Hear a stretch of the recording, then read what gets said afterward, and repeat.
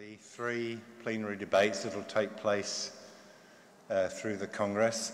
I'm delighted that Dame Professor Marilyn Strathern, Life President of the ASA, has agreed to chair this one, so you don't have to listen to my voice anymore. But we have a really distinguished group of speakers.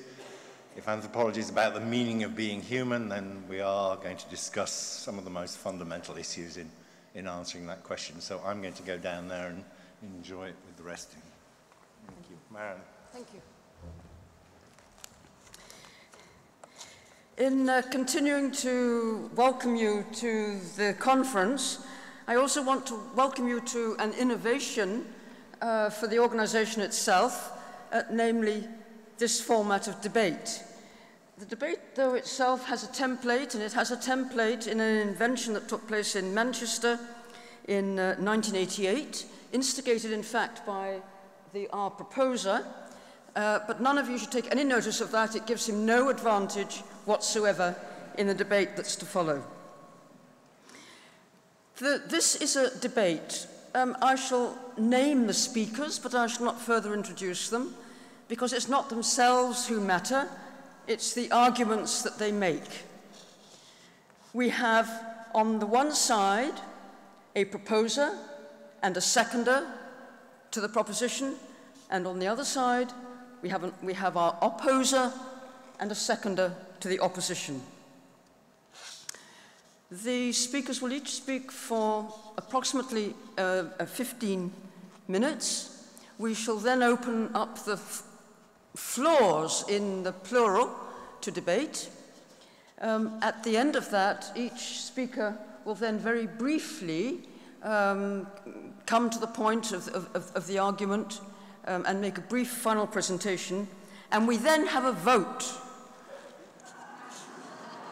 And the vote is actually very important, as you'll see when we come to it. But in the meanwhile, we should get on because we have no time. The motion that is being proposed by our 2 distinguished proposers, Professor Tim Ingold of Aberdeen University, Professor Veena of Johns Hopkins. Their proposition is humans have no nature, what they have is history.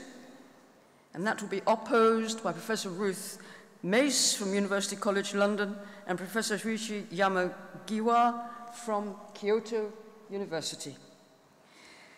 We shall go straight into the debate, and I call on the proposer of the motion.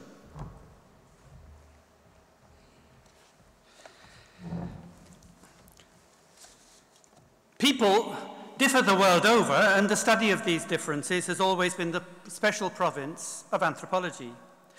But is difference superimposed upon a baseline of characteristics that all human beings have in common? Is there such a thing as human nature? You might think it obvious that human nature exists. I will argue that it does not. Now, this might seem an odd contention. After all, we surely know another human being when we see one. People might differ a lot, but not so much that we ever have any problem in drawing the line between human beings and creatures of other kinds. It is clear to me that all of you assembled here are fellow humans and that there are no chimpanzees in the audience. I can recognize a family resemblance, but if I search for an essence, a substrate that remains after all difference has been accounted for, I will not find it. Consider the following. Each of us has a protuberance in the center of the face with 2 holes that allow the inhalation and exhalation of air.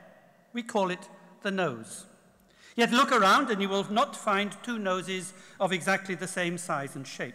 Not only does the form of the nose differ from one individual to another, there also seem to be significant differences between populations.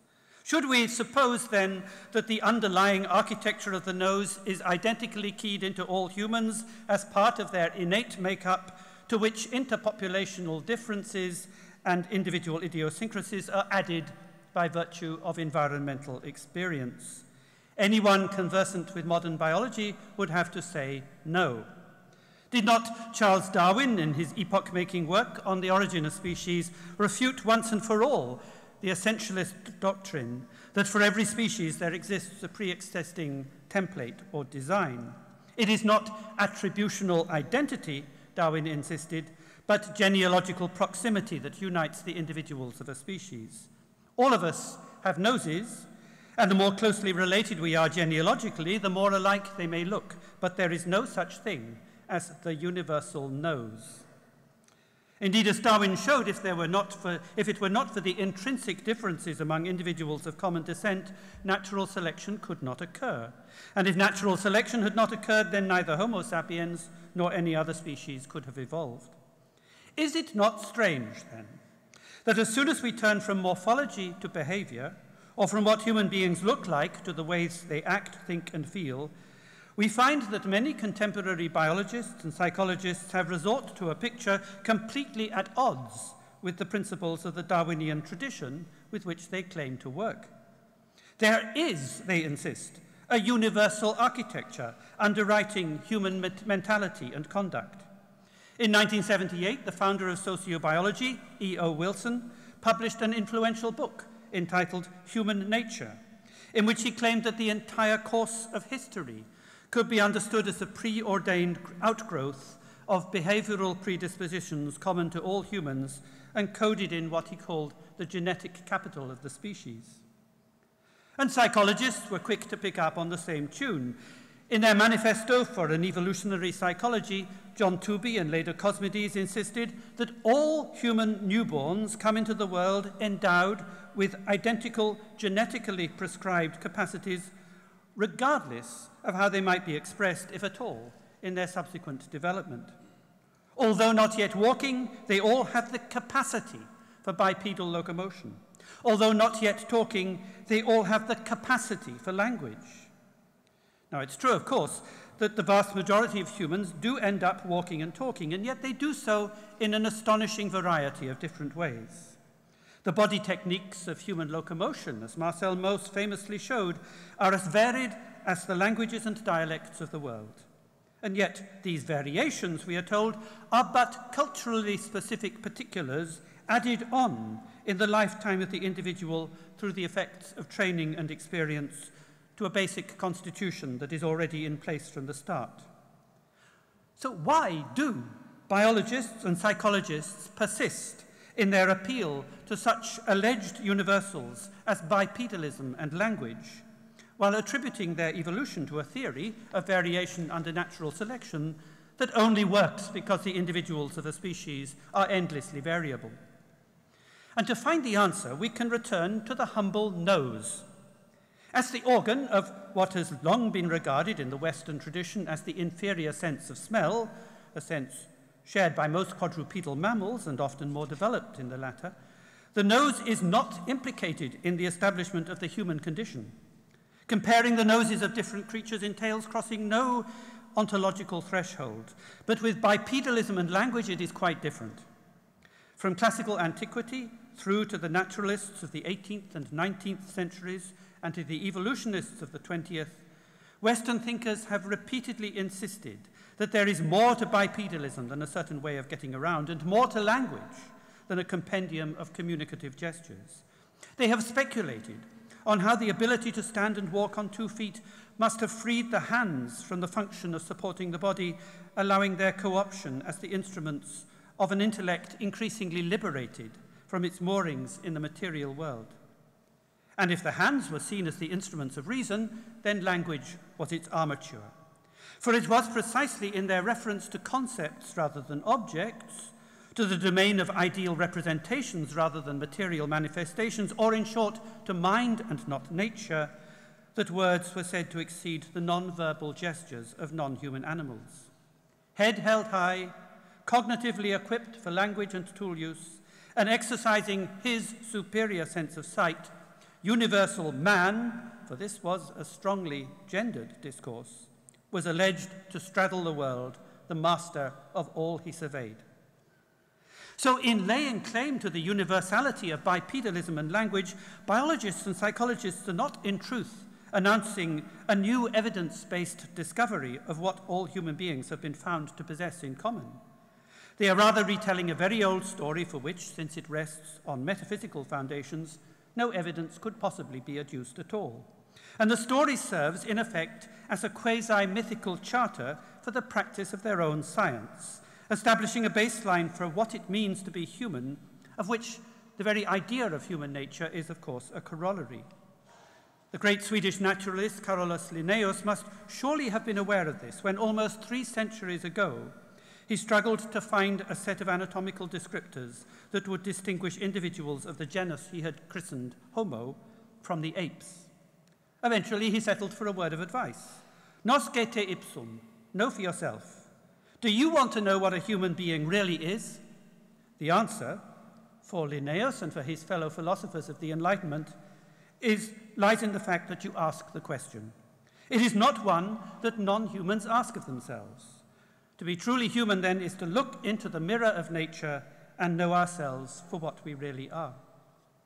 Nor was the mirror cracked by the controversies that followed a century and a half later in the wake of Darwin's theory of evolution by natural selection. For then, as still today, in the principle of natural selection, science saw the perfect reflection of its own reason. Darwin himself never wavered from the mainstream view that it was man's possession of the faculty of reason that allowed him to rise above and exercise dominion over the world of nature. Where he differed from most, though not all, of his predecessors was in claiming that the possession of reason, or the lack of it, was not an all-or-nothing affair. So in evolutionary terms, he thought, reason advanced by a gradual ascent and not by a quantum leap. But this implied, too, that in not all human populations was reason equally advanced, and indeed that in some it had scarcely advanced beyond the level manifested in the most intelligent of apes. Well, after a shaky start, Darwin's stock grew throughout the 20th century to the point at which he had become a virtual saint among scientists. And yet the history of anthropology's flirtation with Darwinism has been far from glorious. Up until the outbreak of the Second World War, prominent physical anthropologists, drawing chapter and verse from Darwin's account of human evolution in The Descent of Man, were continuing to maintain that what were known as civilized and savage races of man differed in hereditary powers of reason in just the same way as the latter differed from apes, and that interracial conflict would inevitably drive up intelligence by weeding out the less well-endowed groups. But the second war in a century to break out among the supposedly civilized races of Europe, itself fueled by xenophobic hatred, put paid to such ideas. In the wake of the Holocaust, what was self-evident to Darwin and most of his contemporaries, namely that human populations differed in brain power on a scale from the primitive to the civilized, gave way in mainstream science to a strong moral and ethical commitment to the idea that all humans, past, present, and future, are equally endowed, at least so far as their moral and intellectual capacities were concerned. All human beings, as Article 1 of the Universal Declaration of Human Rights states, all human beings are endowed with reason and conscience. But this left the Darwinians with a dilemma, because how was the doctrine of evolutionary continuity to be reconciled with a newfound commitment to universal human rights? If humans are alike in their possession of reason and moral conscience, then they must differ in kind from all other beings, which cannot. Somewhere along the line, our ancestors must have made a breakthrough from one condition to the other, from nature to humanity. And faced with this problem, there was only one way for modern science to go, that is, back to the 18th century. Indeed, the majority of contemporary commentators on human evolution appear to be vigorously reproducing the Enlightenment paradigm in all its essentials. There's one process of evolution, leading from our ape-like ancestors to beings that are recognizably of the same kind as ourselves, and another process of culture or history, leading from humanity's primitive hunter-gatherer past to modern science and civilization. Taken together, these two axes of change establish by their intersection a unique point of origin without precedents in the evolution of life, at which our ancestors are deemed to have crossed the threshold of humanity and embarked upon the course of history. So the dilemma remains. The only way humans can be made to appear different in degree and not kind from their evolutionary antecedents is by attributing the movement of history to a process of culture that differs in kind and not degree from biological evolution. The division between nature and reason is still there, the former epitomizing, but now shifted onto that between the exotic hunter-gatherer and the Western scientist, the former epitomizing a view of humanity in the state of nature, the latter the triumph of human reason over nature. So where does this human nature lie? How come that these capacities with which we are all supposed to be innately endowed have been faithfully handed down over tens of thousands of years, apparently immune to the vagaries of history? And for most contemporary students of human evolution, the answer is simple: because they are in the genes. Now, this response is palpable nonsense and should be treated with the ridicule it deserves, rather than paraded as one of the great scientific insights of the 20th century. Genes play a critical role in the synthesis of proteins, which are the principal materials from which organisms are made, but they do not program the construction of an organism of a certain kind. Organisms grow, a process technically known as ontogenetic development, and whatever capacities people might have, they are generated in the course of development. And at whatever stage in the life cycle we may choose to identify a capacity, a process of development already lies behind it. Or more importantly, people do not live their lives in a vacuum, but in a world where they are surrounded by other people and things, both living and non-living, together making up what is usually known as the environment. Growing up in an environment largely shaped through the activities of predecessors, people play their part, along with everyone and everything else, in fashioning the conditions of development for their successors. This is what we call history. So there is, I contend, no human nature lurking inside us that has somehow escaped the current of history. Of course, we all carry our complement of genes, but these don't set us up with a constitution all in place, ready to interact with the outside world. As all sensible biologists have long recognized, the dichotomy between nature and nurture is incoherent. Genes do not interact with the environment to produce the organism. They do not interact with the environment, period. They interact with other constituents in the cell, which interacts with other cells in the organism, which interacts with other organisms in the world. And it's out of this multi-layered process that the capacities of living beings, including human beings, emerge. The contemporary appeal to universal human nature in the name of evolutionary biology is, as I've shown, a defensive reaction to the legacy of racist science left by Darwin's account. In The Descent of Man, the evolution of the moral and intellectual, in The Descent of Man, of the evolution of the moral and intellectual faculties.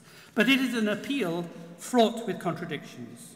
While insisting on the continuity of the evolutionary process, it also reinstates the twin distinctions between biology and culture and between evolution and history, setting an upper limit to the world of nature that humans alone appear to have breached.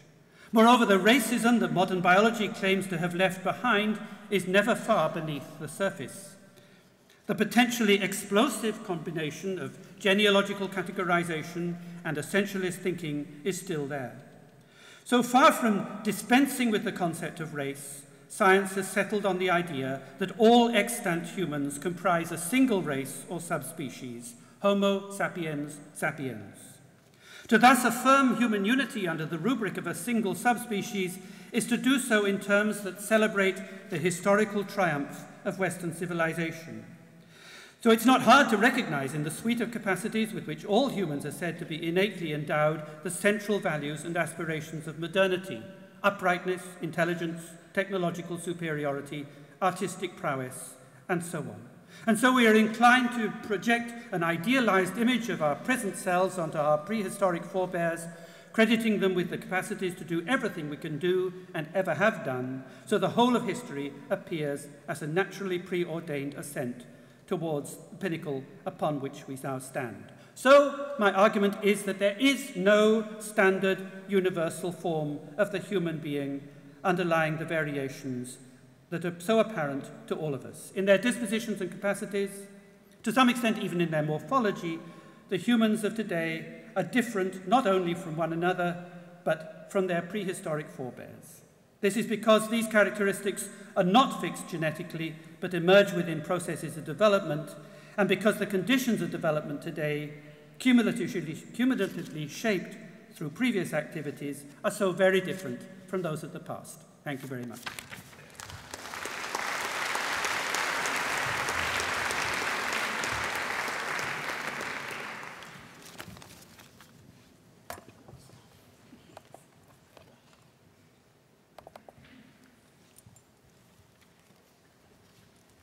Slides.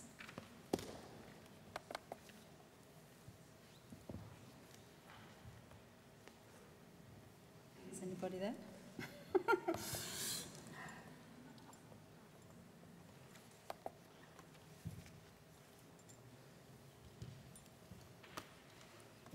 Okay, I'll just remind you of the motion. Humans have no nature, what they have is history, and I'm opposing it. Okay. I'm glad you laughed, because that means the debate is already successfully opposed.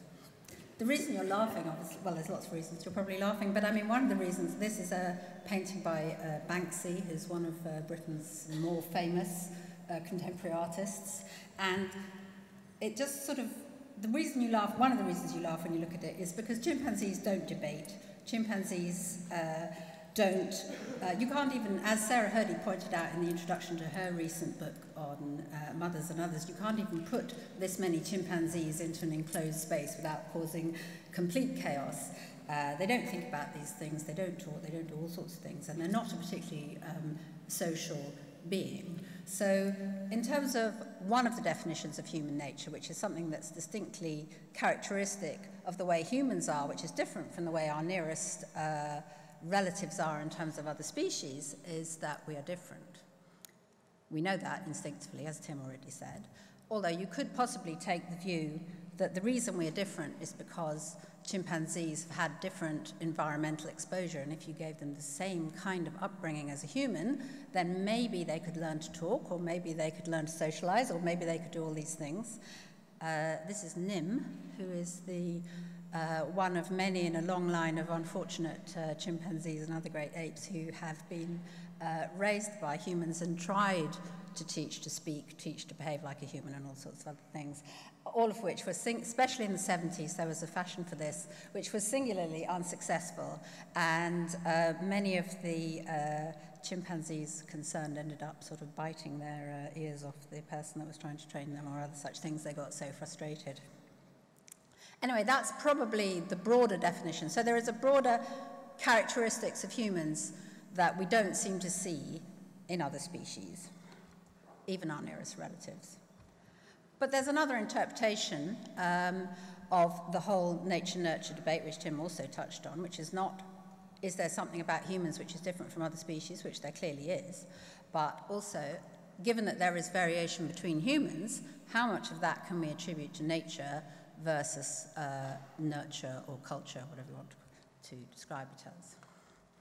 Now, this motion was a quote from Ortega, but actually thinking about this obviously goes way back beyond that. Probably one of the most famous protagonists of this view was the philosopher, 17th century philosopher John Locke, who talked about the tabula rasa. He talked about the mind is a blank slate. All sensory experience postnatally determines an individual's characteristics, personalities, etc., etc.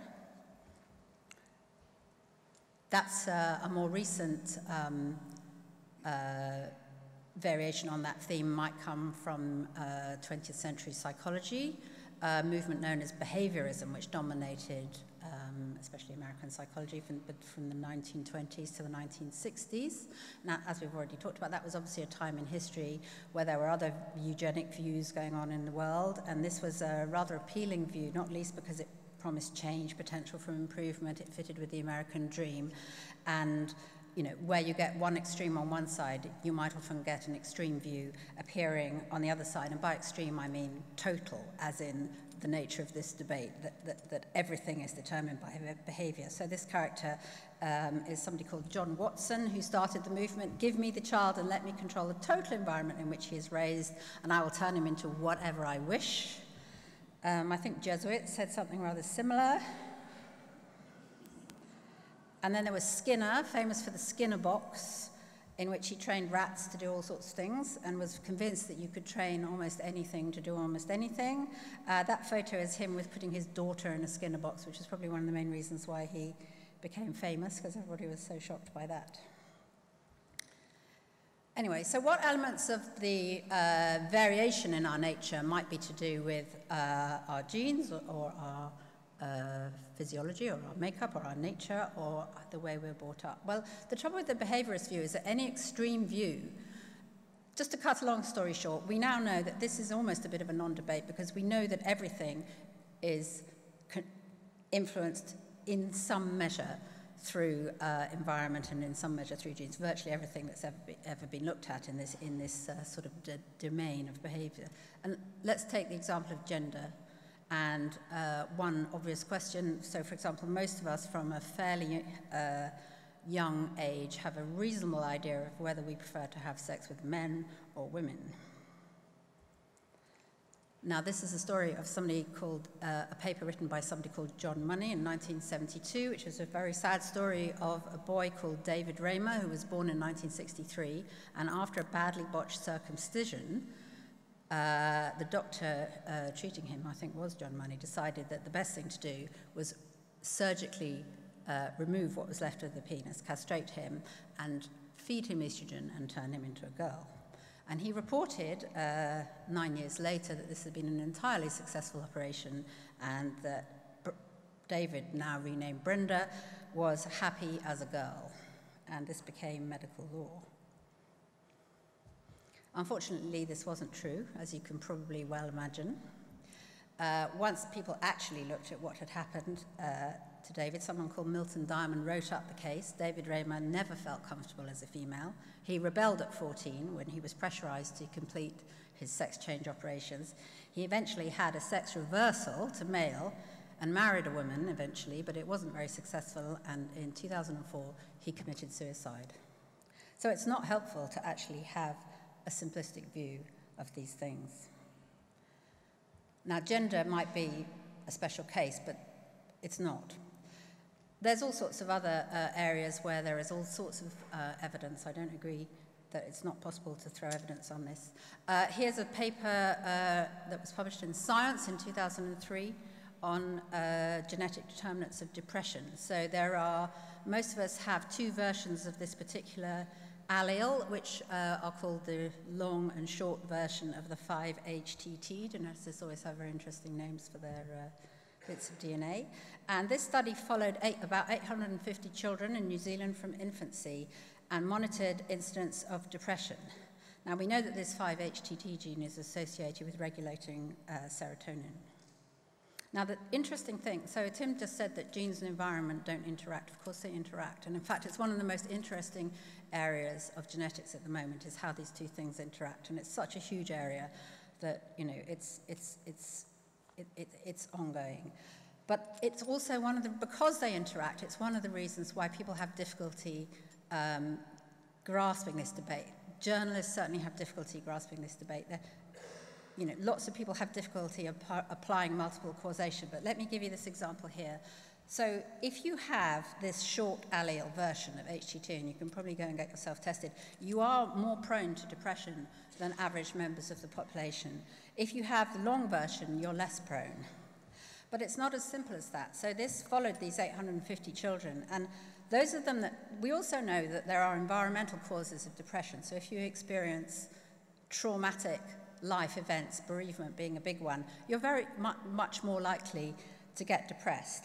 So amongst the children that didn't experience any major traumas in their young life, about 30% of them were depressed, but their genetic makeup didn't make any difference. But amongst those that had had either some or severe trauma during their first 26 years, then those with one copy of the short allele were more likely to get depressed, and those with two copies of the short allele were even more likely to get depressed. And the more severe the trauma, the more likely they were to get depressed. So here is a picture right here of genes and environment interacting. So nature-nurture is, in a way, it's a little bit of a non-story because the answer is always the same. We're the product of both genes and environment, and there's not a lot more to say than that. So genes, this is a quote from Sapolsky, genes don't cause behavior, sometimes they influence them. So I'm really just going to summarize the two main points that I've made. So humans, I think this motion is quite easy to oppose because it's an absolutist motion, and as I've already said, everything is a little bit of both. And so if you don't believe that humans have any specific nature relative to the apes, then you're taking a slightly unusual position, because including, amongst other things, obviously the ability to speak and a far greater capacity to learn are somewhat unique human adaptations compared to any of our evolutionary ancestors. So ironically, our capacity for culture is indeed one of the things that makes us human and makes anthropology so interesting. But other species do not have that capacity for culture. They do not have the genetic adaptations that enable them to do the things that we do. And if you want to take the other interpretation of human nature, which is that humans do have a specific nature relative to other people, that's something to do with their biology and not just to do with their history, then, well, actually, as I mentioned before, all behaviors ever studied seem to have both some level of genetic and environmental determinant in varying quantities, even if you just take it right back to having the genetic capacity to learn from others. But more importantly, this idea that training can somehow remove those differences or make us the same in some way or make us other than we are, without taking any note of the fact that individuals might have genetic capacities, is ignoring quite a lot of the evidence to the contrary, some of which I just gave you. Okay, thank you. That was lovely. Thank you.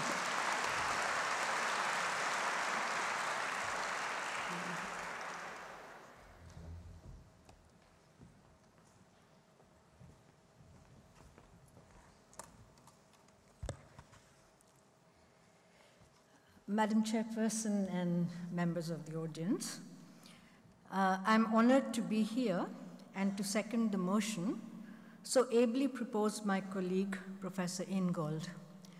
I have to start by saying I had to remind myself what the motion was because my worthy opponent, in a very eloquent manner, managed to make it into a motion on nature versus nurture.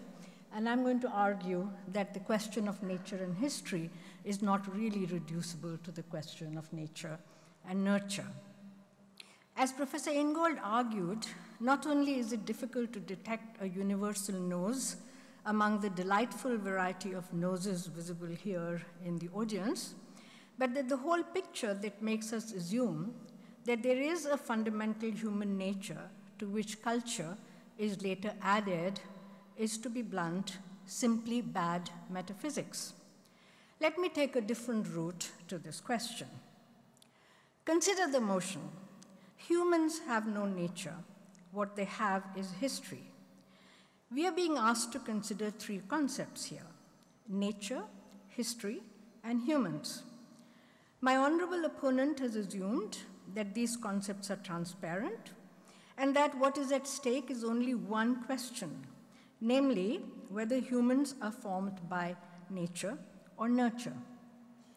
I will argue instead that once we try to unravel each of these concepts, we see that the very form of my opponent's argument is evidence that the lure of thinking in universalistic terms, that is, not in terms of the specificities of histories through which human forms of life are created, but in terms of some kind of picture or myth of a universal given, lies in the power of illusions to which scientific thought has been particularly susceptible, precisely because it cannot bear the indeterminacy and uncertainty of human forms of life, or life as humans make it to be, and perhaps on a minor register to the use of PowerPoints, those instruments for so-called reduction of any complex thought to some very simple propositions and pictures.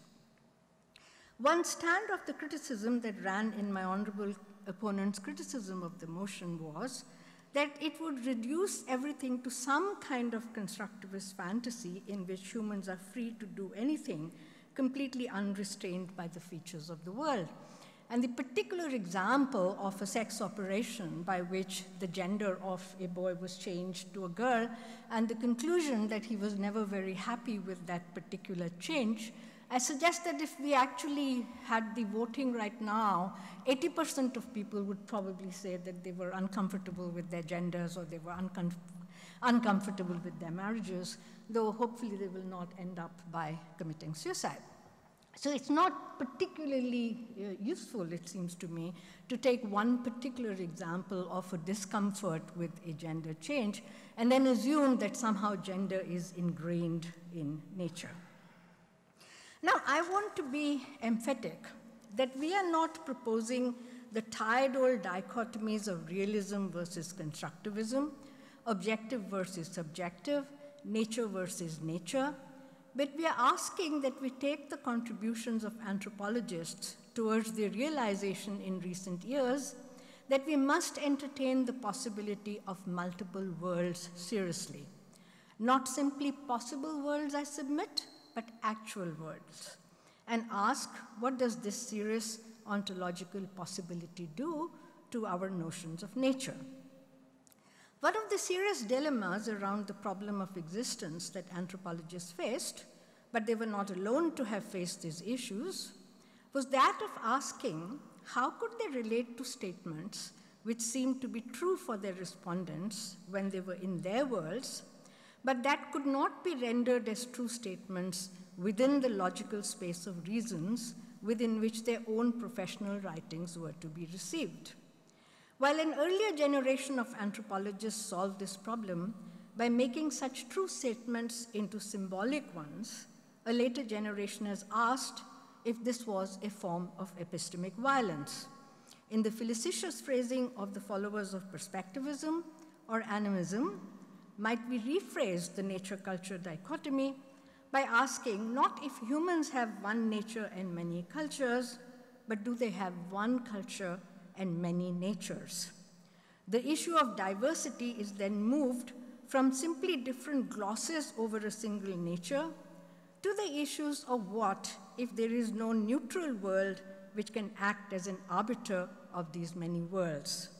But I can see immediately that this question will raise for many the issue, is ontology being used here to smuggle in a constructivist idea of nature, or as the famous debate at Manchester some years ago, tabled in the issue 2008, is ontology another name for culture? So let me revisit this question through yet another route.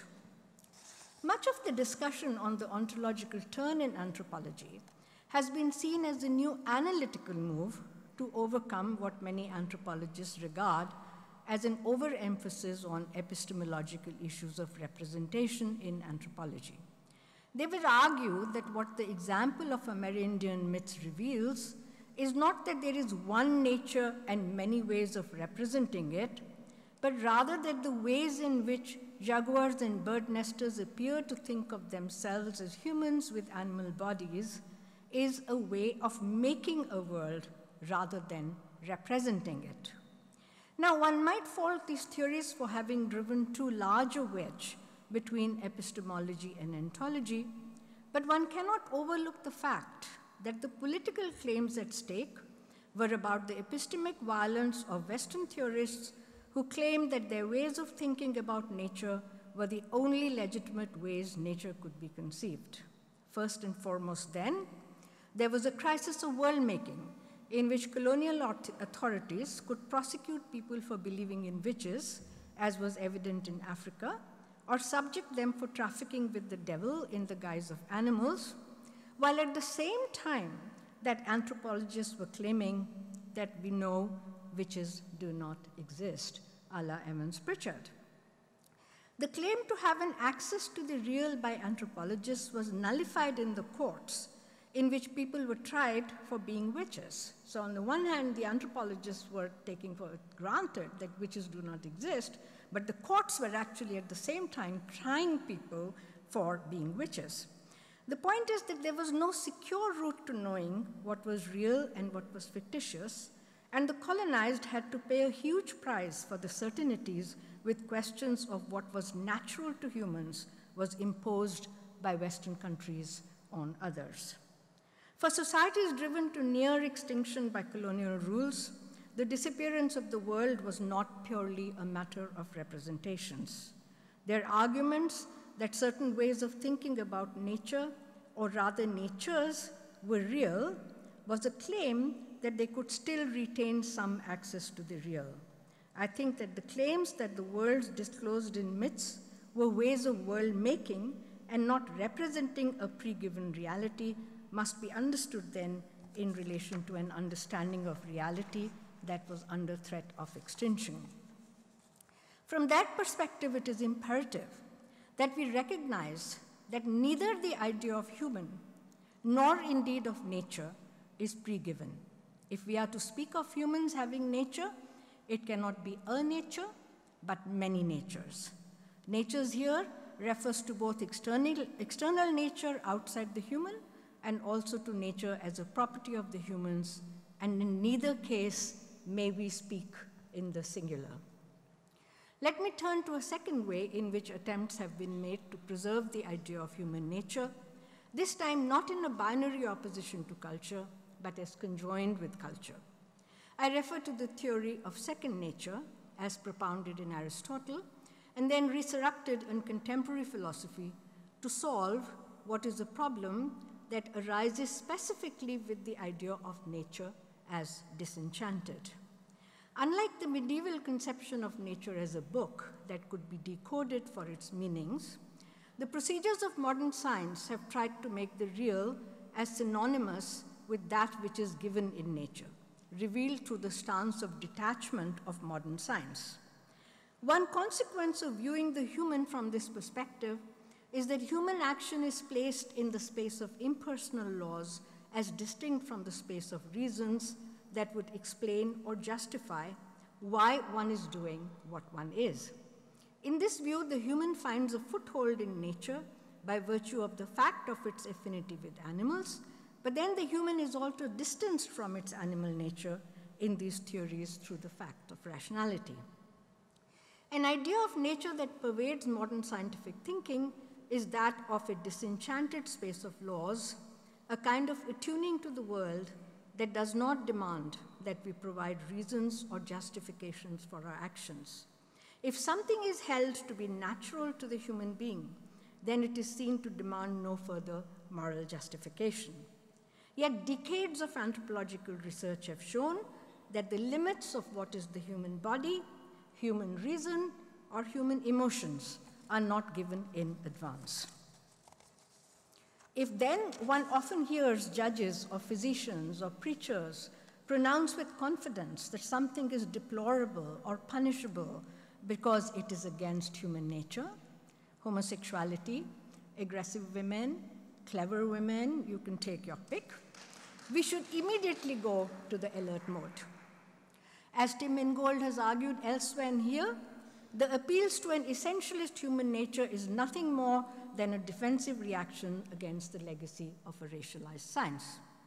Does the concept of second nature then get us out of the conundrum that some have found humans to be fundamentally good by nature, others have found them to be fundamentally bad by nature? The philosopher John McDowell argues, quote, "Our nature is largely second nature.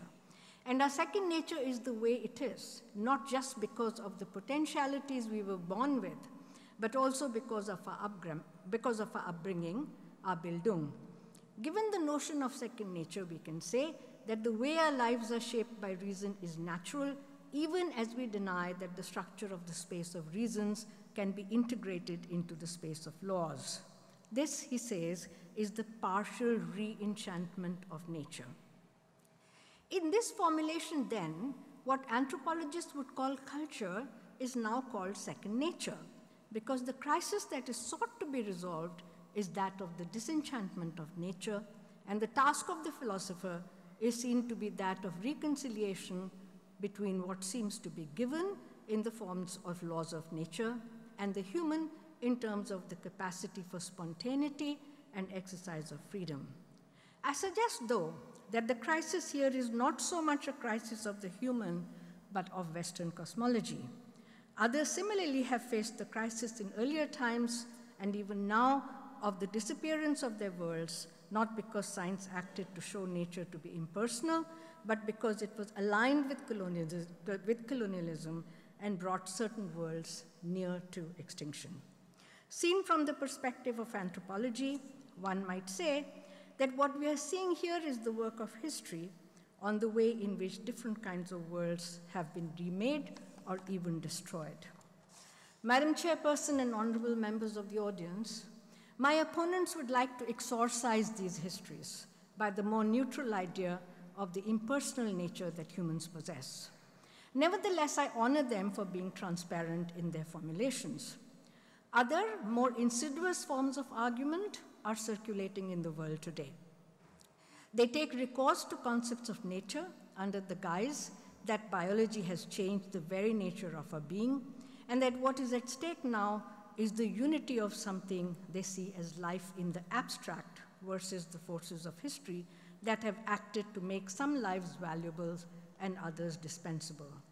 I urge you, members of the House, that to talk about a humanity united by the possession of a common nature that will propel us towards the good so that we can make the specific forms of suffering and inequality and injustice disappear will be to disown what is so special to anthropology. Its attention to the detail, the specificity, may I say, the daring of human forms of life in the face of formidable efforts to reduce those who are not being heard to mere abstractions, fallen out of history, out of time. Just as in the tenacious will of the marginalized, we see a claim that their worlds will be recognized, and whatever theoretical faults we may find in such words as ontology, epistemology, being, we must be able to recognize the desperate efforts by anthropologists to not collaborate in wishing away these worlds. So supporting the motion today asks for political courage in the face of the power of neuroscientists, global health specialists, biosecurity experts, evolutionary psychologists, to persuade us that the idea of a single human nature can be resurrected to make the ills of history disappear. I strongly urge you to resist this lure of an objectified view of the human and ask you to support the motion in large numbers. Thank you.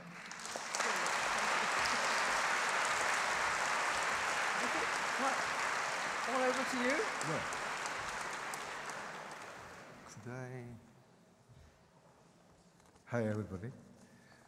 I'm partly in agreement with the dictum of Ortega y Gasset, man has no nature, what he has is history. He said, man goes on accumulating being, the past, with historical reasons. Actually, the past experience inevitably influences man's decisions on what to do and how to act in the present and in the future. He also said, man is impossible without imagination, without the capacity to invent for himself a conception of life, to ideate the character he is going to be. Yes, man can imagine himself as who he was, who he is, and who he will be. However, I do not agree with the first phrase, man has no nature. Instead, I propose that man is still traveling between nature and history, or culture, and that non-human animals also have a history. In our society, we can find norms or precepts belonging to both nature and culture. Those forming the human family are a good example. Claude Lévi-Strauss, the famous anthropologist, stated that man, since he emerged from his animal state, has not enjoyed a single basic form of social organization. Although earliest society, in its fundamental principle, would not be essentially different from our own, he emphasized that if social organization had a beginning, this could only have consisted of the incest prohibition, since, as we have seen, this prohibition is, in fact, a kind of remodeling of the biological conditions of mating and procreation. He regarded the incest prohibition as a step in a passage from nature to culture. However, he thought there was no such rule in animal life. From the beginning of modern primatology in Japan in 1948, just after the Second World War, Japanese primatologists have tried to find evidence of social continuity between humans and non-human animals. They habituated a group of Japanese macaques and recorded their social interactions by naming and identifying each individual. They found that each macaque recognized individual conspecifics and changed its behavior according to their social relationships, such as dominant, subordinate, or kin relations. The first important findings were pre-cultural behavior and incest avoidance. Washing potatoes with seawater was observed as a newly acquired behavior by Japanese macaques, and it was transmitted from a young female to most of group's members on Koshima Island, Japan. It was regarded as having cultural aspects of transmission without heredity. In the 1960s, tool-using behavior was discovered in a wild population of chimpanzees at Gombe Stream, Tanzania, and primatologists started to argue that chimpanzees have cultural spheres of tool use. Incest avoidance was first observed in a mixed group of rhesus and long-tailed macaques at Kyoto Zoo, Japan, and subsequently in a provision troop at Koshima, Japan. The most dominant male in both groups were not seen to have sexual interactions with their putative mothers, even when these mothers got estrus and copulated with subordinate males. After long-term observations were accumulated, the tendency of mating avoidance among related individuals from mother-son pairs to cousins was confirmed to exist in the matrilineal society of macaques. Moreover, recognition of kinship is not an innate ability, but acquired after birth through affiliative interactions. Unrelated male-female pairs of Japanese macaques having prolonged proximate relationships were observed to avoid sexual interactions during the mating season. In a confined troop of Barbary macaques, sexual interactions were observed among paternal relatives linked through paternity identification by DNA analysis, as observed between unrelated diet, while it rarely occurred between maternal relatives.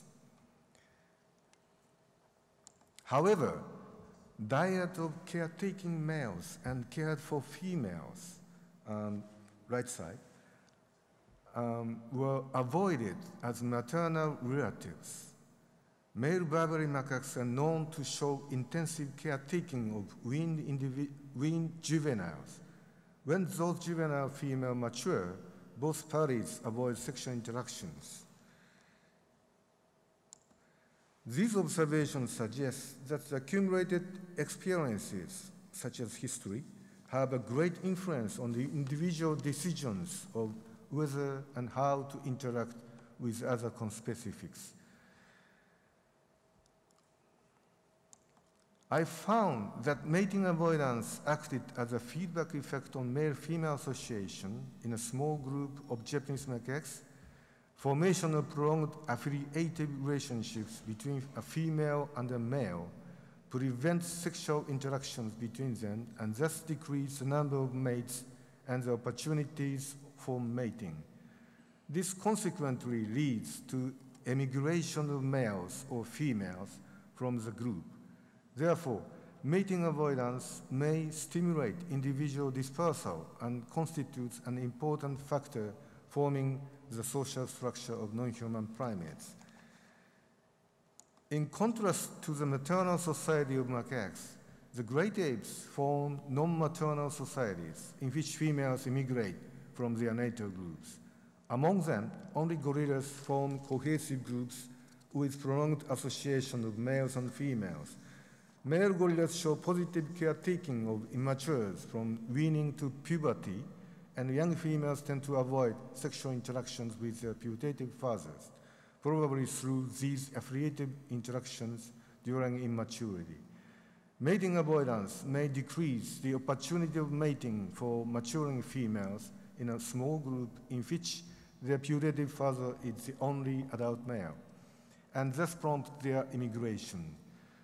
Therefore, mating avoidance contributes to the formation of reproductive pairs outside the natal group as observed for incest inhibition and exogamy in human communities. Infanticide also influences female choice of transfer.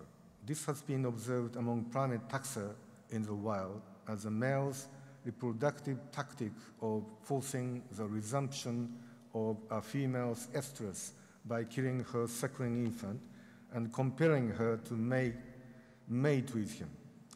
Under conditions of frequent infanticide, female gorillas tend to transfer into multi-male groups to seek more protection, while maturing males tend to remain in their natal groups to share with related males the opportunities of mating. Such situations promote association and coalition among related males and the formation of multi-male groups. By contrast, the lack of infanticide stimulates female movement with immatures between groups and male emigration from their native groups. This situation promotes the separation of mature males and thus the formation of single male groups. The occurrence of infanticide may hinder females from voluntary movement and promote the reliability of paternity. As observed in mating avoidance, infanticide has the potential to modify social structures. Mating avoidance and infanticide may have enhanced family formation by providing the opportunity of female transfer and by increasing alliances among relatives in the early phase of human evolution. Let's look at the major ways in which humans distinguish themselves from gorillas. First, incest inhibition is a kind of sanction established as a norm. Second, the decision of new family formation is not made by individuals but by the group. Third, immigration and transfer of females or males into other families is a form of reciprocal exchange between family groups. Fourth, dispersed individuals keep lifetime bonds with their relatives. And the fifth, these prolonged relationships form strong bonds between family groups. Incest inhibition structuralizes human society by shaping the natural tendency to adhere to an artificial norm. However, this modification is also found in its primitive form in non-human primates. As Lévi-Strauss said, society belongs to the realm of culture, while the family is the emanation on the social level of those natural requirements without which there could be no society and indeed no mankind. The most striking difference between a human's life and that of an animal is his or her imagination. Man can make his own story based on his experiences and knowledge. He can imagine what he is capable of being. He can evaluate his past actions from a viewpoint in the present and actually place himself in the past world. Such imagination forms his present and future.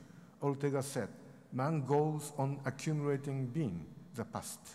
He goes on making for himself a being through his dialectical series of experiments. This is a dialectical, not of logical, but precisely of historical reason.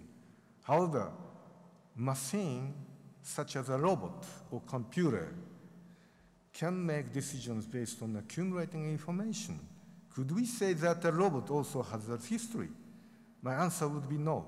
A robot has no ability of imagination, and it cannot act without the information it has acquired. The past constitutes one of the limiting factors of man's view, but it is not sufficient. Man creates a fiction about his being. He can imagine what he was, even if it is not true. And he thus makes himself upon his fictions. This is the only ability unique to man.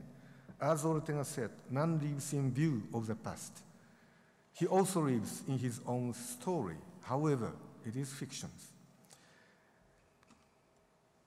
The ability of imagination derives from empathy and sympathy. The discovery of a mirror neuron in the 1990s suggests the existence of empathy in non-human primates. When a macaque observes an action of his conspecifics, he can feel as if he acts it. The visual cue makes him empathetic. However, a macaque is not able to recognize that the other does not know what he knows, and he does not show sympathetic action. The great apes, such as orangutans, gorillas, and chimpanzees, have the ability of scaffolding. They can recognize that their conspecifics face a dangerous situation due to their lack of knowledge, and they occasionally help conspecifics. This suggests that great apes may have the ability of sympathy. Recent studies have also found that great apes have the abilities of self-recognition and mind reading of others. That is a theory of mind. These cognitive abilities are linked to those of humans. However, great apes have no ability of imagination. They never imagine what they will be, set their goals in life, have ideas, or admire any subject. Lack of these abilities is consistent with the lack of teaching in great apes. They cannot imagine how to assist others to achieve the goal of learning. Man is called a cultural omnivore, meaning that he keeps on an omnivorous diet with artificial modification of natural foods. Such modification is observed everywhere around us. We could hardly live without language, clothes, and shelter. We usually construct an artificial niche with component of culture. We live in a community characterized by various norms based on empathy, sympathy, and identity. We usually control and direct our biological demands with cultural devices. And on the contrary, artificial concepts or imaginative fictions drive our physical and mental actions. Social life and the ability of imagination always push us back and forth between nature and culture. Thus, man is still traveling between nature and history. Thank you very much.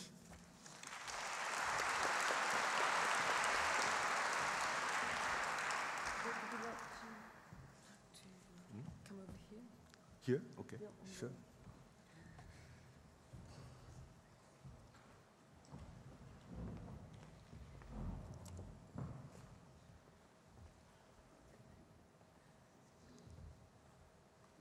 No, that's all right. I'll go at the end. I'll go at the end.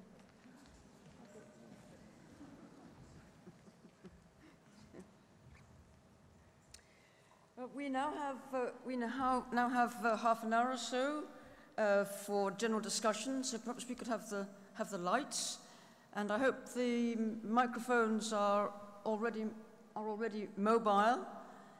I'll do my best to spot hands as they go up for asking questions.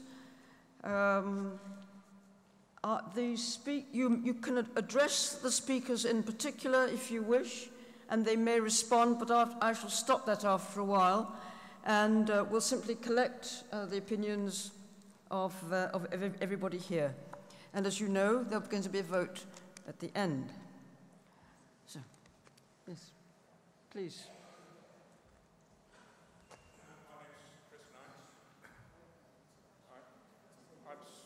I'm speaking against the motion because, as I think Ruth Mace indicated, if we pass it, it'll be intolerant, it'll be exclusionist, it's extremely one-sided and totalitarian, and really, I don't want anthropology to be split any more than it has been already. Now, Professor Ingold, you began with a nose. This whole question about human nature doesn't make much sense, really, unless you're interested in how we became human. What does it mean to be human in an evolutionary context? And within that context, the focus of interest these days is not the nose. The nose can't be all that philosophical. It's not really cooperative or not cooperative. There's not much you can get from the nose. But the eyes are a big focus of interest for evolutionary psychologists and all of us looking at how we became human. And central to Sarah Hrdy's work, she is not an imperialist, by the way, she's a very staunch feminist. Central to Michael Tomasello's work in Leipzig, he's not an imperialist either, as far as I know. Central is the cooperative eye hypothesis. So I just want to say really briefly, if you look at a gorilla, an adult gorilla's eyes, it's a black iris on a black sclera and on a black face. And you can't really detect what it's looking at. And the argument is that the human eye is cooperative, it's transparent. You can see the whites of the eye, you can infer direction of gaze. By looking at the human eye, you can kind of work out roughly what that person's thinking. And the point about it all is that the gorilla, the adult gorilla, wants to read your mind, but it doesn't want you to read its mind. It's not cooperative. It's trying to get information without giving it away. The human eye is intrinsically, genetically designed for intersubjectivity, for reciprocity.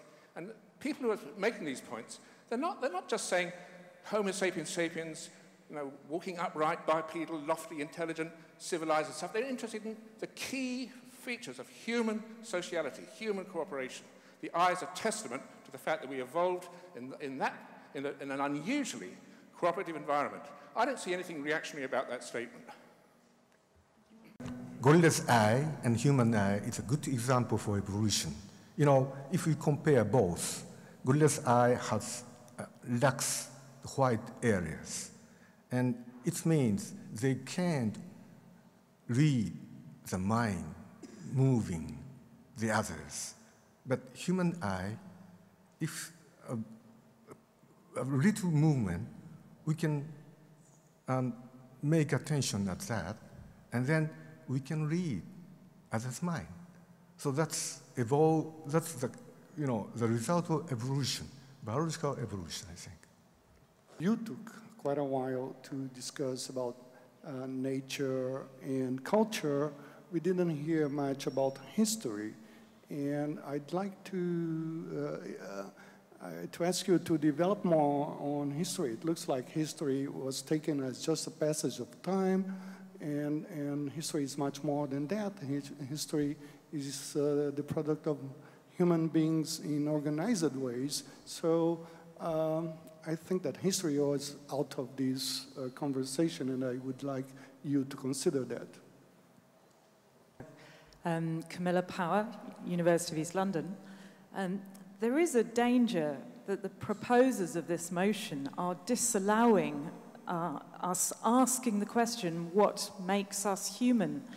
In particular, I want to be able to ask a question, well, what makes us human in comparison to Neanderthals, or are the Neanderthals also human beings?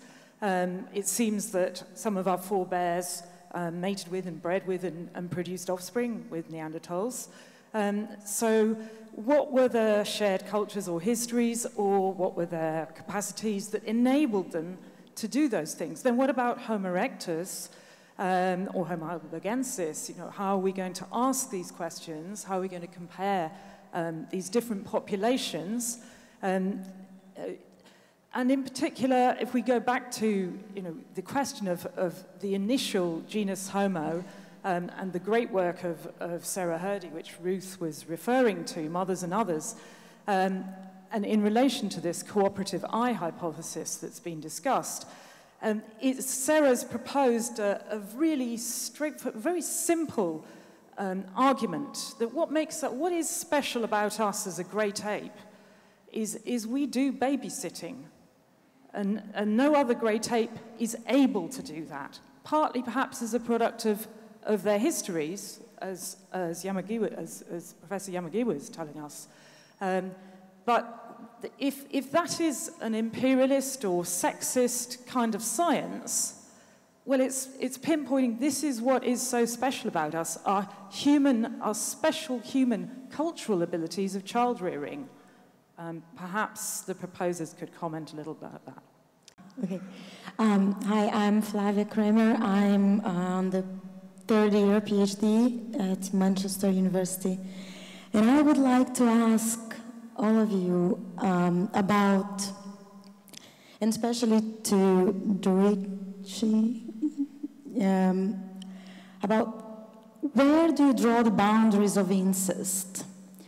That would be my question, because there is, the perspective is and the feminist critique to the incest taboo as a transition from nature to culture. And this, I'm just back from field work in the Bororo village, which was fundamental whose social organization was fundamental to the development of Levi-Strauss thinking. And one of the things that field work told me is it really incest in terms of moiety and endogamy, which classic anthropology called incest? Incest, that's what it is. If people are nowadays marrying for love, and they do not consider what they're doing as incest, so then my question would be, where do you draw the boundaries? And then can we apply such a term to practices that they do not consider as, incestuous? So.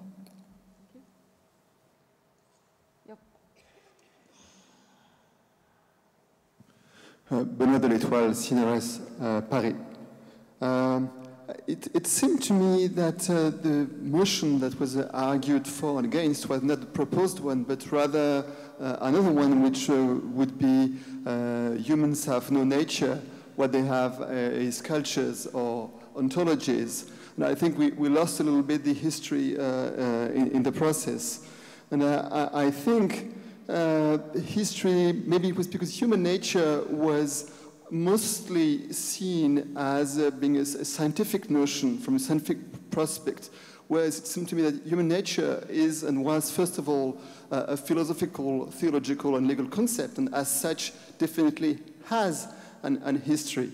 And as to the ontological argument used by Professor Veena, I was a bit surprised, because it seemed to me that the ontological argument is precisely not very historical, but rather historical, if not anti-historical. So in that case, it seems that history mostly appears as something which destroys worlds, but not something that makes worlds. So then again, I mean, what about the history making worlds? And finally, it seems to me that the specificity of humans might be that they have an history. So in that case, I would suggest reframe the motion not as human nature has an history, but as human nature is history. Thank you. Yes? I have a comment rather more than a question. My name is Salla Sarilla from University of Oxford, which has to do with the concept of nature and all sorts of concepts within science that elucidate so-called nature. So my comment is science and nature, are science and nature also socially constructed concepts, in effect suggesting that science has or is part of society rather than separate from it? Thank you. Go upstairs. Yes? Yes, please. Yes, please. Yes. I'm very happy to be here in this conference, because this is a long-term project that I ask always my students, the first and the day last of class, what makes us humans? And I usually ask that question whenever I have this opportunity.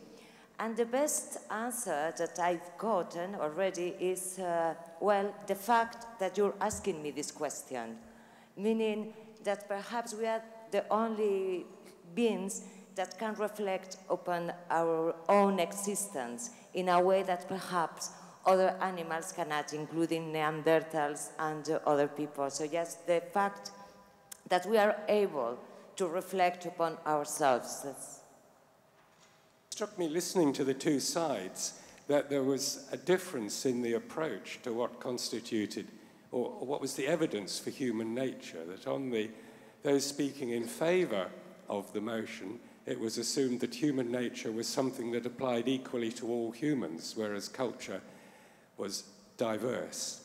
whereas those speaking against the motion were emphasizing the diversity of human genetics alongside the diversity of culture. And I think a relevant point to make here was made by Roger Lewontin many years ago now, that if the whole human species were wiped out except for one small culture, I think in the New Guinea highlands, he said, 90% of human genetic diversity would survive, but 90% of human cultural diversity would be lost. And that indicates to me that genetic and cultural diversity do not map onto each other. And I think if we acknowledge those two facts, we would see that the arguments from the two sides put forward from the stage are not in fact mapping directly onto each other, but they're talking somewhat at cross purposes. I'm now confused by Professor Ingold and Professor Das reading. I mean, I read some of them work earlier, and where I could see that they say that human beings have nature, but now they deny completely. I don't know why, but okay, let me read Professor Ingold's work on evolution and social life, where he says, as human beings, as individual, is a unique amalgamation of genetic elements. Then he is completely challenged and nicely challenged by Ruth. So then further he goes on saying that human being as person is a complex of social relationships. And this implies to me, at least, human beings have nature. And he says completely, no, I don't know how.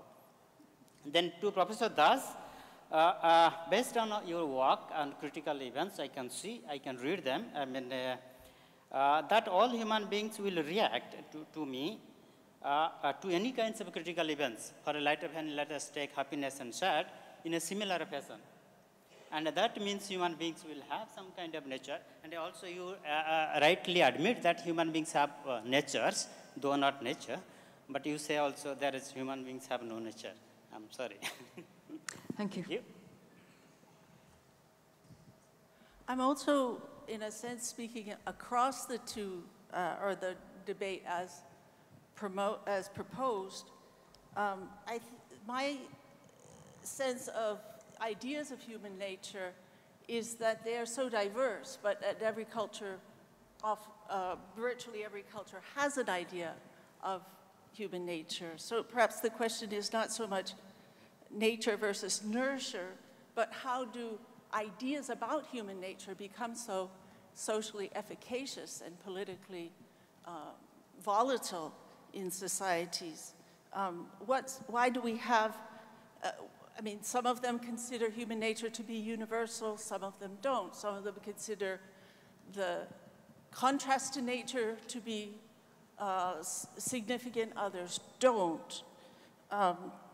But in either case, the question of what's considered unnatural or what's considered natural becomes naturalized, that is, becomes biologized, regardless of contradiction by actual biological facts. So I guess an example that I often use in class, which makes what I'm trying to say perhaps a bit more clear, is the case of the Tutsi, where, for instance, in gender differential and in ethnic differentiation, the assumption is that, yes, men are taller, therefore they're weaker, therefore they do less of the work, and therefore they have political power.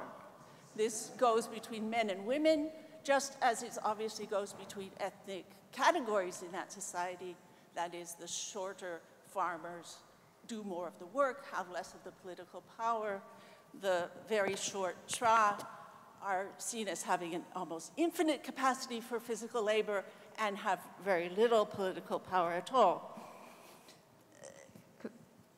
Why do we want to make these questions of human nature?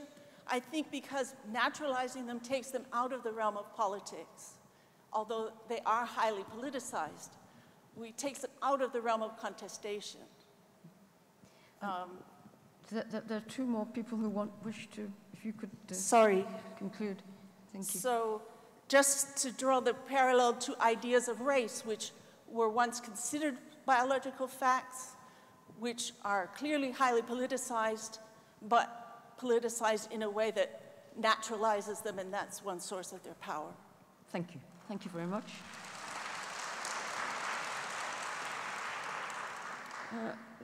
Yes, please.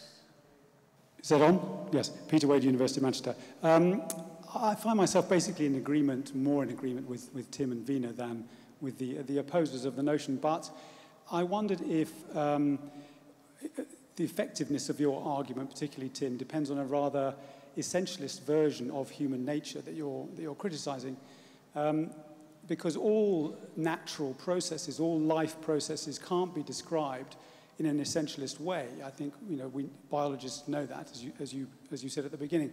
So if you can't find the essential nose, if you can't define the essential nose, you can map the variety of noses and come up with certain kinds of tendencies and statistical patterns which can be useful in distinguishing between Neanderthals, Homo sapiens, chimpanzees, and so forth. So it seems to me that one can do the same kind of exercise with behavioral traits, whether you're talking about walking or talking or tendencies towards depression. We're talking here about statistical, stochastic processes, not about essential templates or fixed biological models. So that's one point. A second point, which is more general, is that I think you were absolutely right to say that the idea of a universal human nature is very strongly linked to the idea of universal human rights. So the question is, if you get rid of the idea of a universal human nature and you talk about either multiple natures or multiple histories, how do you avoid the threat that those multiple natures or histories are going to be deemed, some of them are going to be deemed superior and others inferior?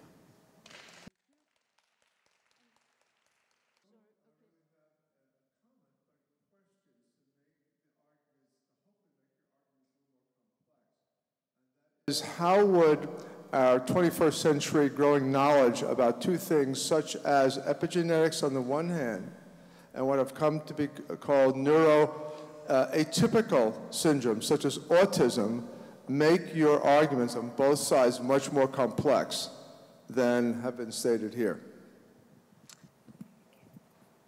Thank you very much. I wanted to ask Ruth Mace what she has to say about all the transgendered people who've been pushed to suicide by doctors who've refused them hormone therapy and sex gender treatment because obviously they were delusional about what their real gender and their genetic gender was. And I wonder about the implications of her very clear transphobia. Thank you. Good, thank you. Marilyn Strathern, University of Amsterdam. First of all, I'd like to thank you for a very interesting debate. I have a very general remark about the debate that sort of echoes what was said here earlier. And I think because many of the very specific questions here sort of anchor into a similar debate might be a useful question to get started on. Seemed to me like the question in the debate was overtaken at some point by a sort of discussion between a certain epistemological debate where on the right side the opponents were arguing more for a natural scientific view of nature, whereas the left side was choosing more of a social scientific view of such. For example, bringing up examples of the relativistic nature of morals and law in determining how humans interact, whereas on the right side we saw images of mirror neurons and there was a genetic sort of argument there. I was wondering if there's any way to sort of elevate the debate beyond that discussion and draw it back to perhaps what was mentioned earlier by Ms. Das, that what we might be dealing with here might be an issue of multiple ontologies rather than multiple epistemologies. I would just be really interested to see and curious also if there would be any sort of head-to-head possibility of debating that beyond. Thank you. Okay, thank you very much indeed. That's all right. Last question. Then I shall thank you properly. First of all, is there anything called learning about the totality of life, which takes all the complexes into account? And will this possible learning about the totality of life, if at all that is, will that dissolve nature and history? Right, thank you very much, and for those splendid and, in many cases, provocative questions. In a moment, but not just yet, in a moment, I'm going to ask each of the speakers in the order in which they first spoke to sum up for about 5 minutes. But before they do, I want to come back to this question of voting. Now, the point of the debate is not to divide the subject. The point of the debate is to gather everybody in this room and make us think about horizons to our subject that we wouldn't otherwise think about. So we're together in this. I mean, that's the point of the exercise. But being what we are, we sharpen our exercises through our critical faculties. And you have finally, please, if you will, to enter into the spirit of the occasion, and against all your inclinations for compromise and middle ground and seeing both sides of an argument, just think which actually at the end of the road was the better argument. Not position on the discipline, not anything to do with the people's careers or indeed to the careers of their own sub-disciplines, but what at this moment in this hall was the better argument. But first, let's hear them sum up. Well, of course, yes.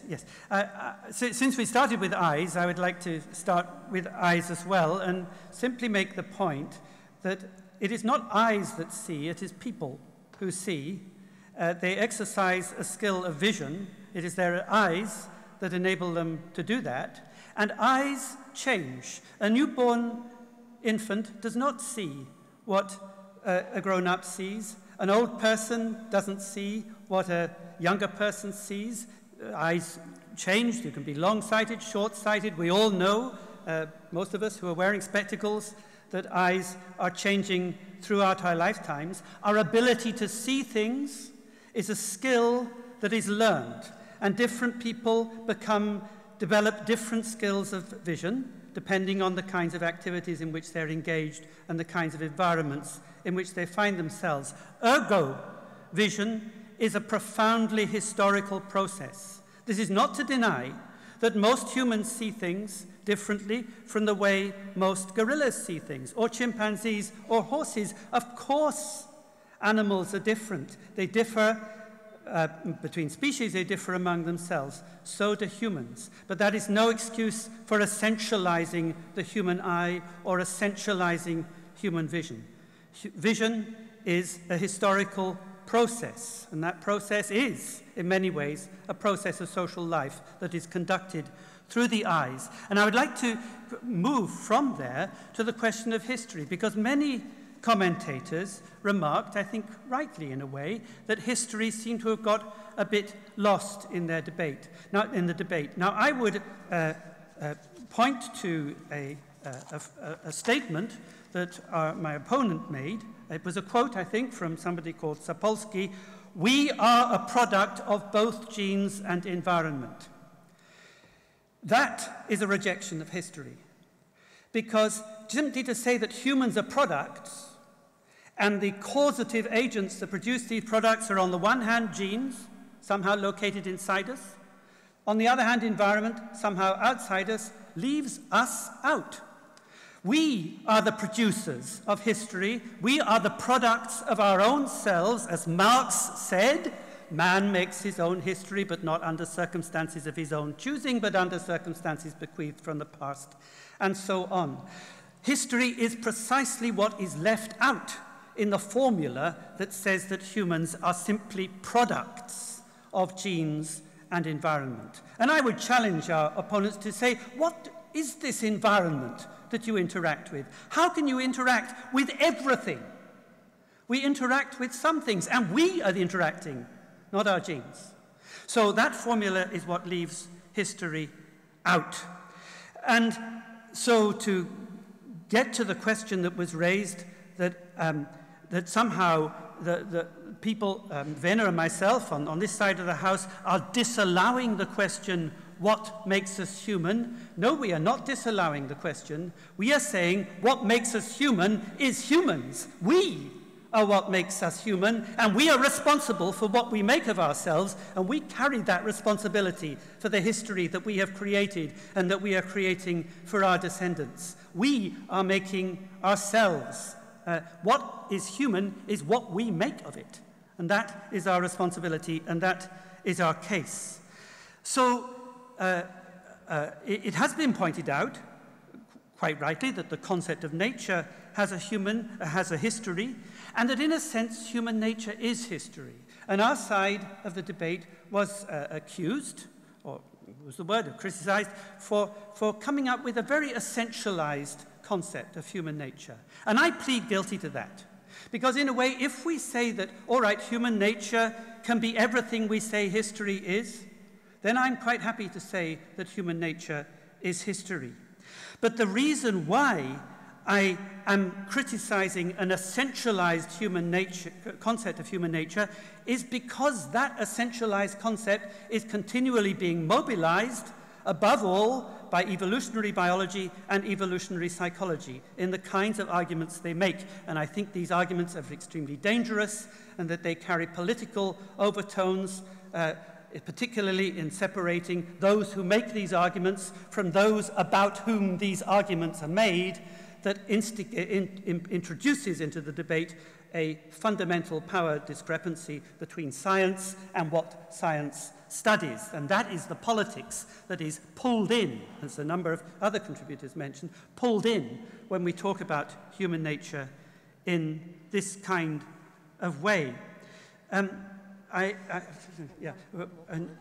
Okay, one moment. I just want to ask the person who read out something I've written from Evolution and Social Life. I wrote that book in 1983. It was published in 1986. It is now 2013. I have changed my mind. I do not longer believe what I wrote then, because some people think and decide that what they wrote earlier is wrong. So,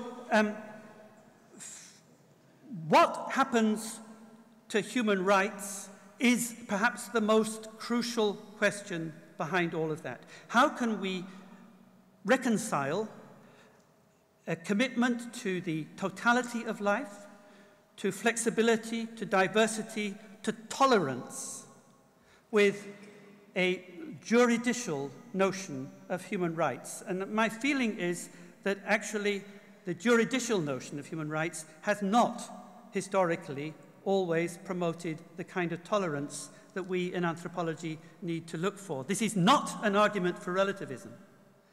It is an argument for understanding difference, and for understanding that difference is what connects us. It is not similarity that connects us. It's not what we all have in common. It is our differences that hold us together and enable us to make a world for ourselves. Thank you.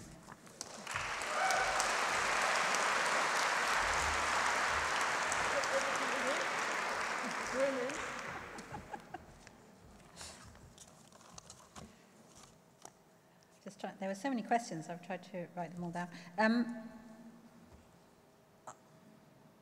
Everything I want to say, I think, has actually been raised already by someone on the floor, but I just raised the most important ones. I think somebody pointed out that the motion that it was being argued for by my two opponents is not actually the motion that we're debating on the paper. And one of the sources of some confusion seems to be this notion of variation, in that if humans are variable, then it must be something to do with history, or the motion must be wrong in some way. And some of the things I was trying to say were also raised by someone in the balcony, that actually variation exists in both our history, our nature, our culture, and just about everything else. And that doesn't really help us answer the question on the ballot paper. So I see that as not a particularly relevant argument. Another case that's been made is that history was somewhat ignored. I just want to say that obviously I believe history is extremely important. Obviously I believe culture is extremely important. But again, that's not what we're being asked to debate. We were being asked to debate this rather one-sided motion that humans have no nature, we only have history. So I don't think any of us would argue that history and culture are not major determinants of the way humans behave. So I think there's a certain... the nature of the proposal is somewhat being tackled from all sorts of angles that are not necessarily what's directly being argued by those of us opposing the notion. I think the other area of slight confusion, so variation is obviously extremely important to everybody. Everything in anthropology is really about the study of variation, and we were really trying to understand where that variation might come from, and history and culture are obviously one of the places that it does come from. I think the other reason why it's quite difficult to sometimes see if we're actually debating the same thing is that everything quickly moves into a sort of moral dimension, even before people have necessarily sorted out whatever it was, the facts that they were arguing about. So I think at some point, I just tried to note down some of the comments that were made. So suddenly, I mean, as Tim just pointed out, if there are differences, then, you know, does that take us automatically to start talking about differences in human rights? Does it start us automatically? I think Veena said some lives are more valuable and others dispensable and all these kind of things. Whereas I wouldn't really see that as anything to do with the motion, or describing how somebody was unhappy to have their gender reassigned forcefully means that one is against transsexuals. So this sort of addition of a moral dimension to arguments that are not being made in that framework, I think just to some extent confuses the debate. So I just really want to remind you that I think what we're actually debating is humans have no nature, we only have history. Now that is not to say that we don't have history. We are just opposing the motion that we only have history, because we don't only have history. And that's all I want to say.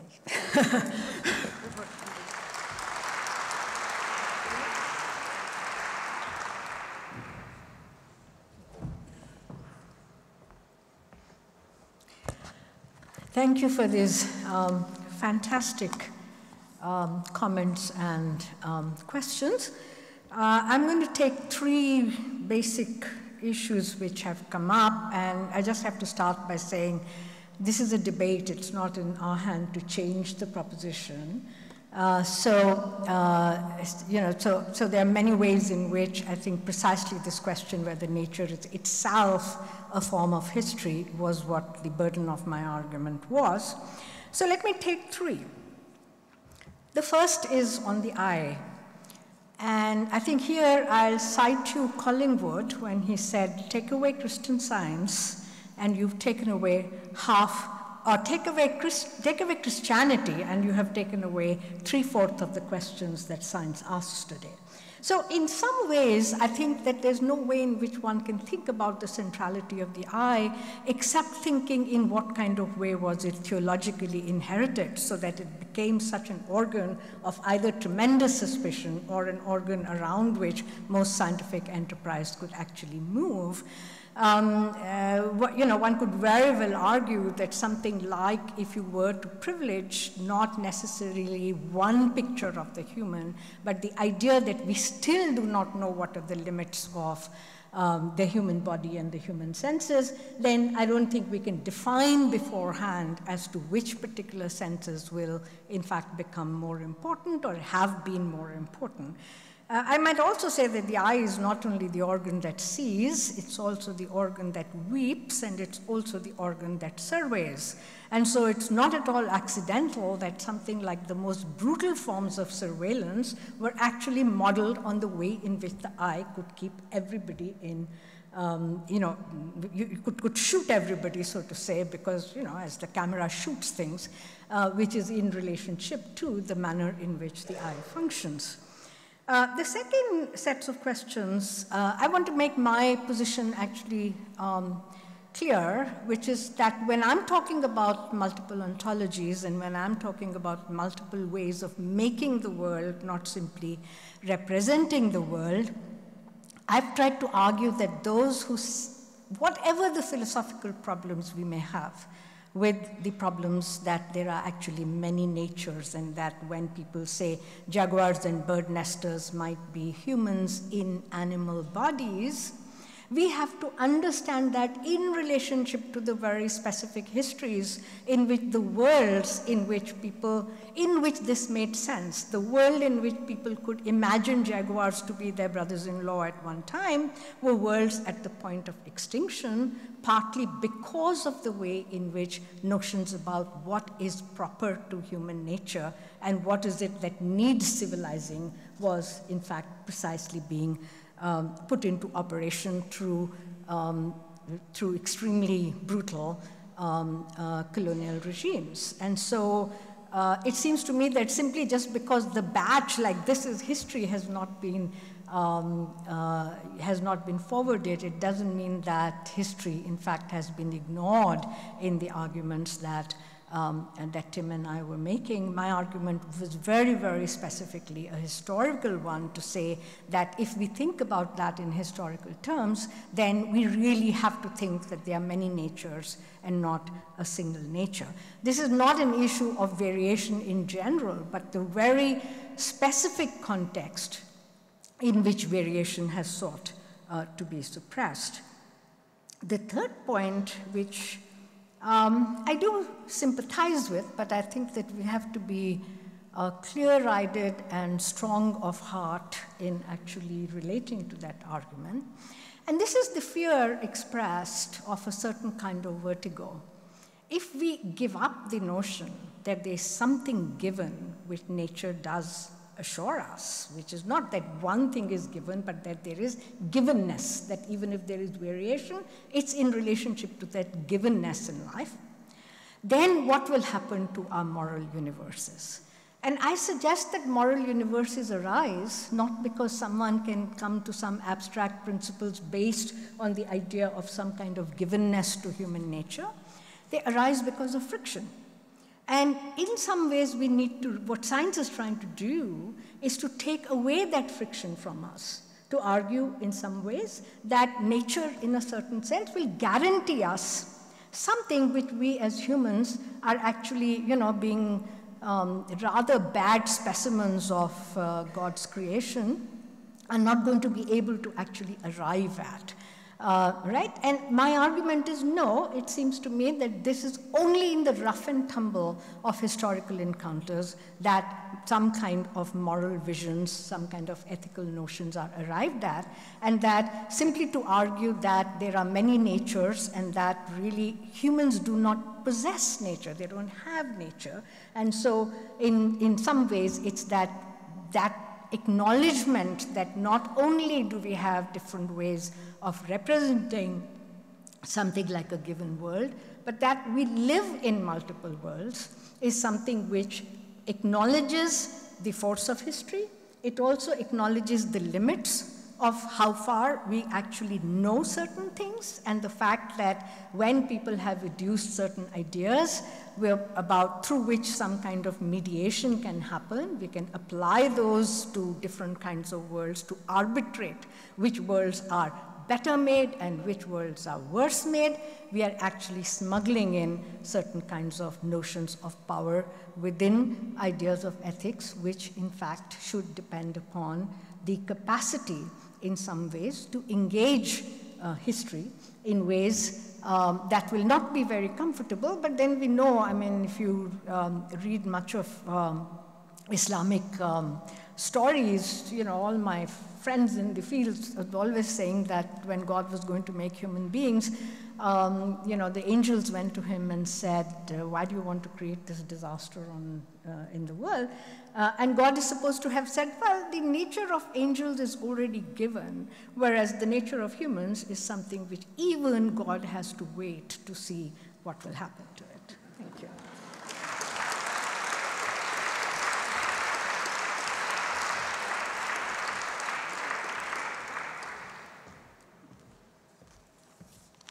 Many thanks for excellent questions. I would like to give answers to 2 questions. Firstly, yes, great apes participated in rearing weaned infants and suckling infants, especially gorillas males usually participate in intensive caretaking of infant. But how about human and human culture and what it function? You know, human babies weaned very early at age. You know, great apes babies, when they wean, they can eat anything what adult eat. So this hard food they can eat. So their teeth already permanent teeth at the weaning age. But human babies weaning very early, and they have infant teeth. So they can't eat the food which adults eat. So it needs more people participate in rearing infants to give, to provision them.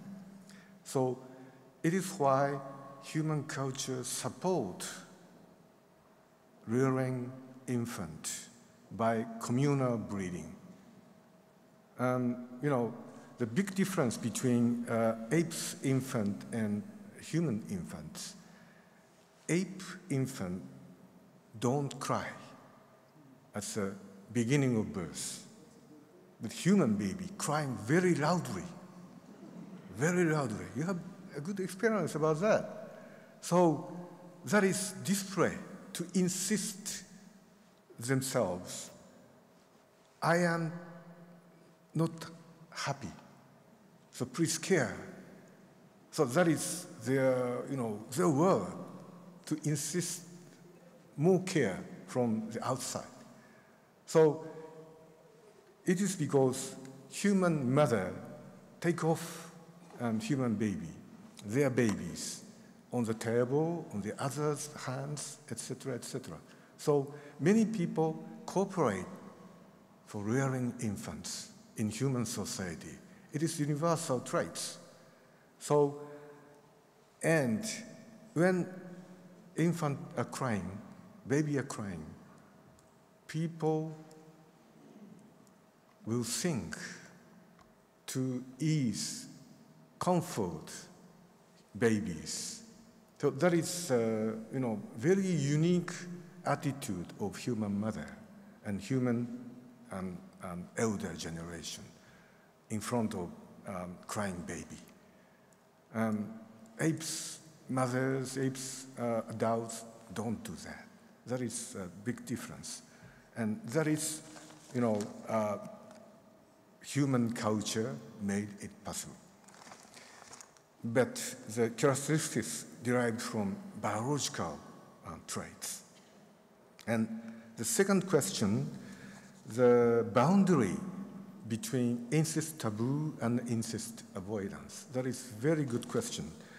You know, why Lévi-Strauss put it, incest taboo is a passage from nature to culture. Because, you know, incest, if it occurs between cousins, they have no biological problems. For example, there are many examples in our society, cousins get married and produce infant without any problem.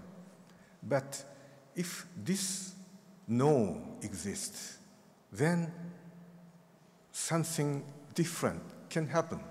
So that is our norm of society. You know, Lévi-Strauss exchange of females between families occurred because of the lack of the proper mate in the families. So incest taboo produces the lack of proper mate in the families, and then to promote exchange between families. That is a system of human society. But we improved this incest taboo derived incest avoidance, such a phenomenon. And let me give you a good example.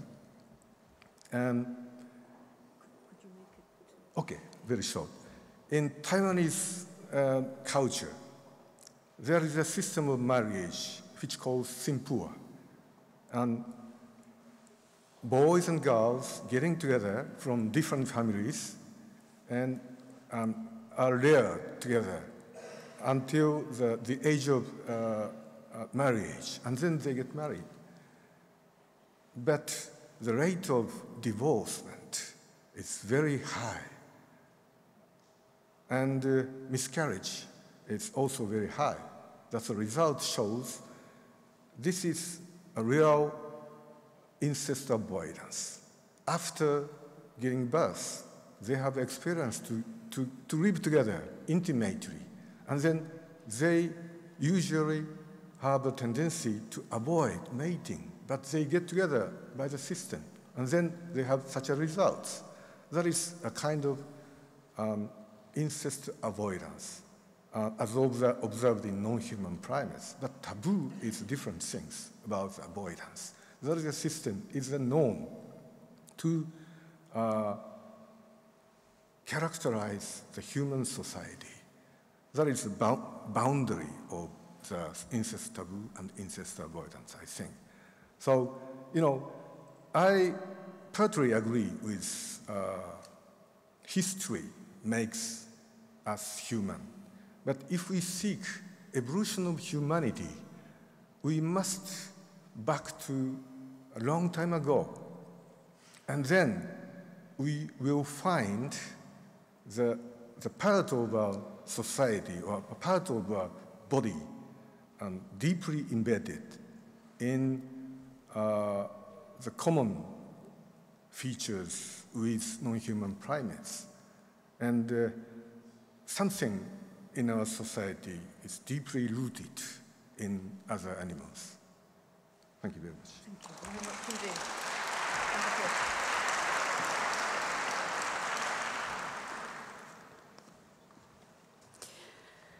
Well, I reckon that there are about 230 of us in the hall, and although I'm not formally going to ask for abstentions, I hope very much that when we count your show of hands, that we shall be getting something when combined, approximately getting up to 230, but we'll see how we go. You've heard the proposer and the seconder. Would you show by your hands, please, your support for the motion? So, you do half. No, you can't, and I'll count. Right, now could I have a show of hands, please, from those who are against the motion?